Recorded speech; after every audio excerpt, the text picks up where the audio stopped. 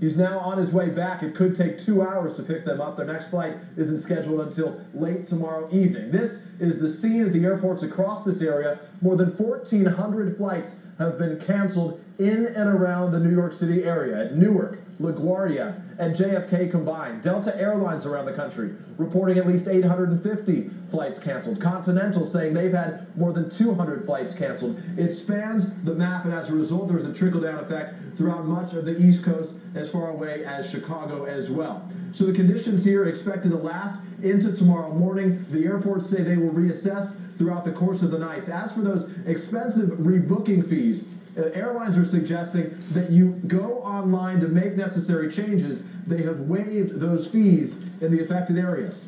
That's the latest from LaGuardia. I'm Peter Alexander, NBC News.